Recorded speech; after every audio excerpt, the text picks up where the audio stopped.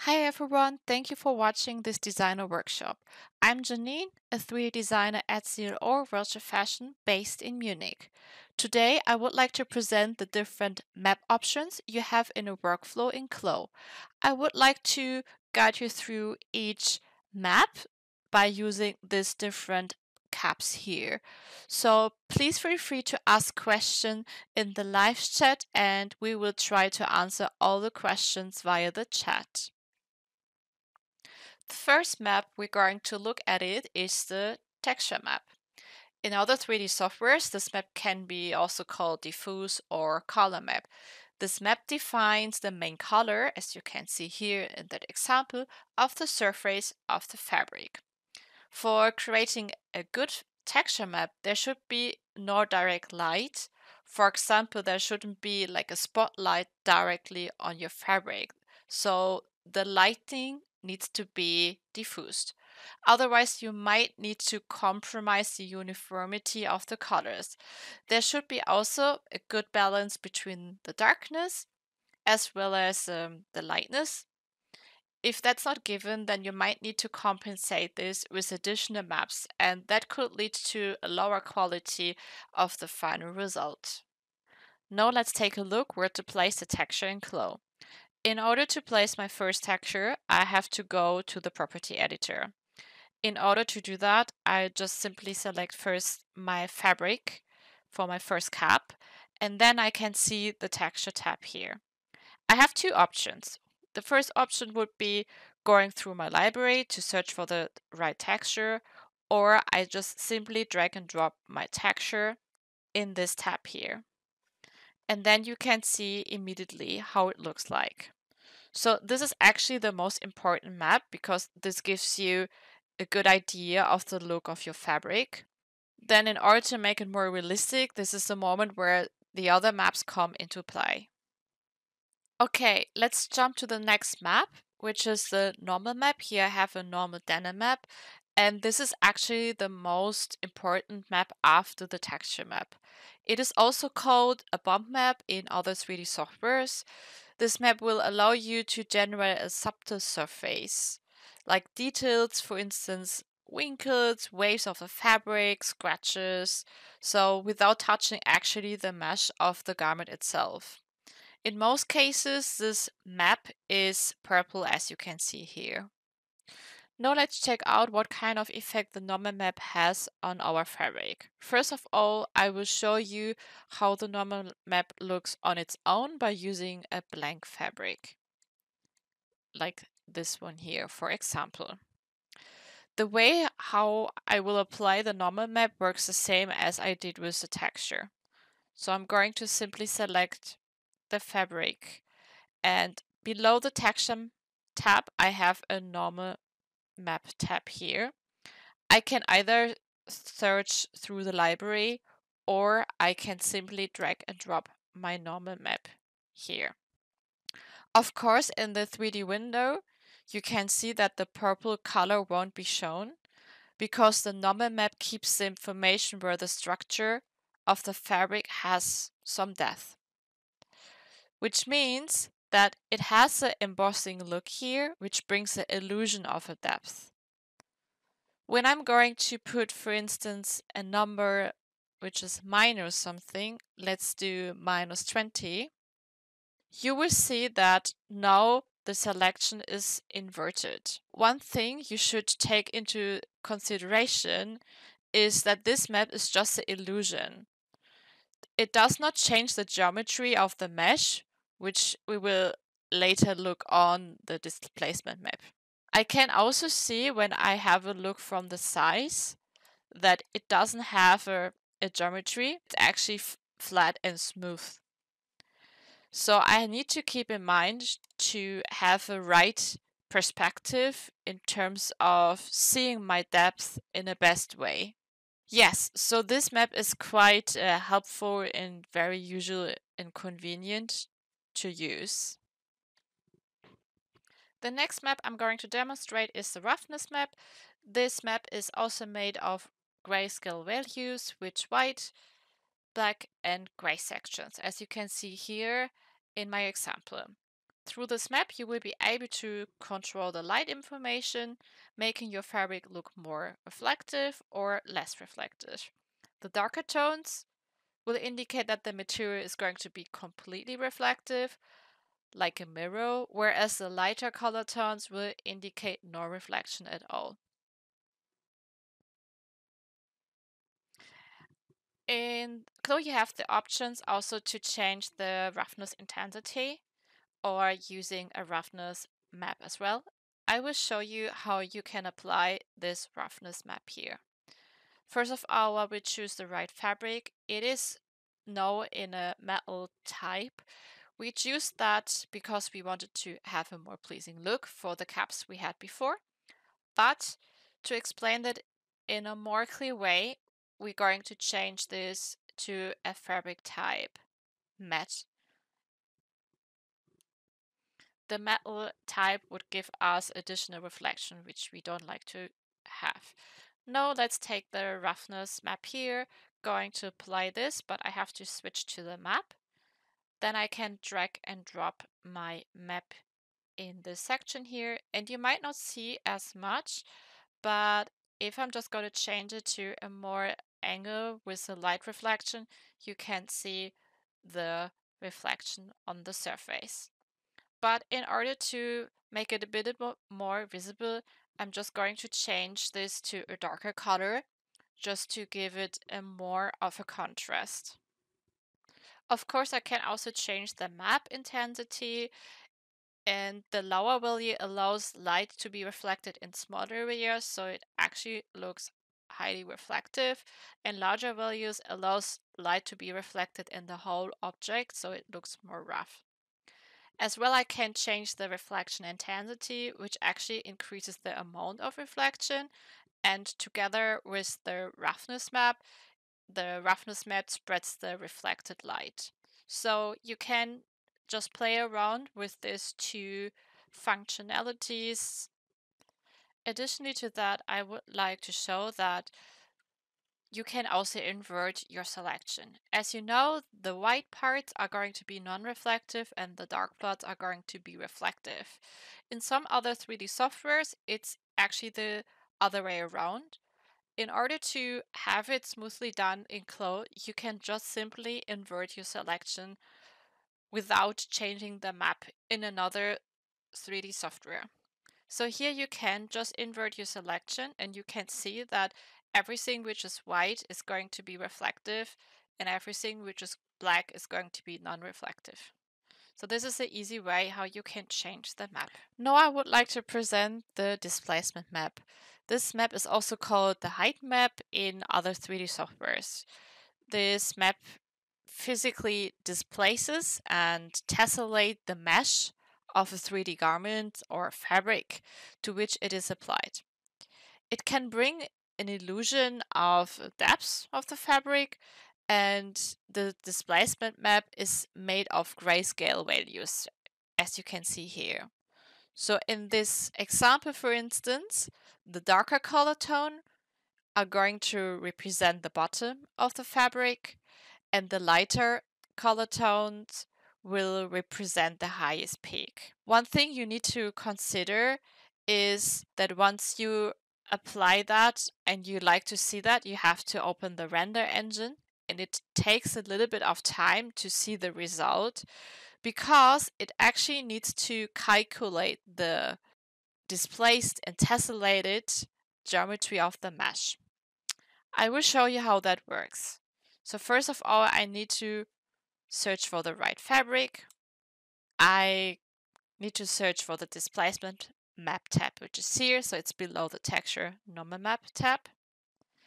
I can do it the same way as before, going through the library, or I just simply drag and drop. Alright, now as you can see, it is applied, but I cannot see anything in the 3D window here. This is because it needs to be opened in a 3D render engine in order to see the displacement.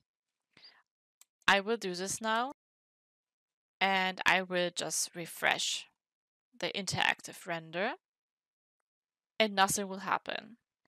Why? Because the depth like the highest peaks I like to have, like the white colors, is 0 for the moment. So if I would put an extreme number now, let's say 10, you see how it will change accordingly. But then it's kind of like interacting with each other, like the texture. If I like to have it, more realistic, I would need to change it slightly, and then you can see the texture. I mean, I can also put it a little bit higher to see it even more. Yes, so this is the displacement map. I will just show another example. Just going to drag and drop this here. It will always start from 0, so I have to change that. I can do another 10 to see how it looks like. And also from the side, you will see that you have a structure. If I'm now going back to a lower value, then you can also see it in that way. Let's jump to the next map, which is the opacity map. It is also called alpha map in other 3D software. It's like a texture mapping to define the degree of transparency, translucency of areas in a given object. So as you can see here, it is like a grayscale image. So the image actually tells you which part of the texture is going to be transparent or opaque. Now I would like to show how we can upload an opacity map in our alpha channel. So for instance, we can either use a JPEG or a PNG. I will start with a JPEG, and I need to drag and drop this image to my opacity tab here. So it's below the displacement map tab. So I'm just simply drag and drop, or I would just go through the library function. And you can see here that now everything which is black is going to be fully transparent, and everything which is white is going to be opaque. Now let's try another one by using the PNG with the alpha channel. I'm just doing the same way, going to drag and drop it here. But as you can see, it doesn't look as nice as I should be. So I will need to use the alpha channel for that. So I will just simply change the mode, and then I can see this here as well. Okay, let's take a look at the METALNESS and the METALNESS map in Clo. When an incoming light wave hits the surface, the wave is partially reflected and all the refracted light is observed. So that means that the color tint of metals comes from the reflected light, so in our maps. So that actually means that we don't give metals a diffuse color.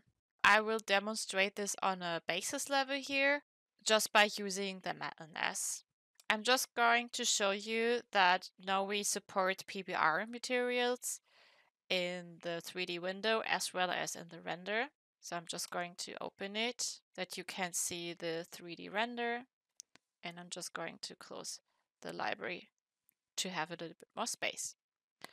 Now I'm going to scroll down, and I will just going to push the ruler a little bit more up, and you can see in the 3D window how it becomes more reflective. Just going to use the interactive render to see the result. And now you can see we have a very reflective or like a nice metal effect here.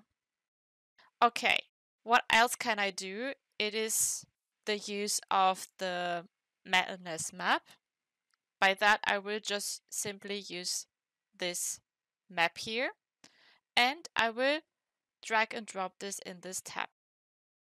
Now let's take a look in the render engine. As you can see here that the white section has a high value of reflection, whereas the black section has a low value of reflection. What else you can do or you can take into consideration, you could also change the fabric type into metal, but you have to take into account that it will affect the whole surface of the fabric. And And I'm just going to demonstrate this a little more in the render engine. And you can see that it has even more a higher reflection in the white parts. So the metal effect which we have here is going to superimpose our metalness map. So I'm just going to keep it as fabric matte type, and I'm just going to go back and change the intensity. One thing you can do as well, you have the ability to change the metalness map in the width and the height, so the scaling. You can do it by typing any measurements you like to have, or you can also change this. Now we're getting to our last cap, and I will present a combination of different maps. First of all, I will use the texture map, which is, as I mentioned earlier, one of the most important maps, because it actually gives you a good impression on how your design is going to look like. But to have a more realistic outlook, it is very beneficial to use the normal map. So I'm simply going to drag and drop. Like both together makes the surface more realistic, because the normal map makes the surface of the object a little bit more bumpy, or it gives you a little more of a roughness. Can also increase a little bit the normal map. Another beneficial map is the roughness map. Just going to drag and drop this map here. It is going to be by default 50. I can for sure make it a little bit higher, like the intensity of the applied map. And it's also like a grayscale image, which means that the white sections is going to be non-reflected, whereas the black section is going to be reflective. To have a more reflection in here, I need to increase the intensity, and you can see that in those parts here, it has a higher reflection, as well as you can see it in the render engine. So in this case, you can decide how much reflection you would like to apply. Now we get to our last map, which is the displacement map. And this map will gives you a little bit of a bumpiness. Now I'm going to simply drag and drop this here as well. And it is also a grayscale. And you can see that everything is what is going to be dark is on the bottom of the fabric, and the claw logo will have the highest peak. So let's have a look in here. It doesn't change much, as I have to apply a mount. And now you can see the little bumpiness of this claw logo. I can also make it a little bit more extreme if I like to, or I will keep it a little bit more flat. There we go. Okay, thank you very much. Now you have seen different options of the maps you can use in Clo. I hope you enjoyed this designer workshop, and I wish you a good user summit. Thank you very much.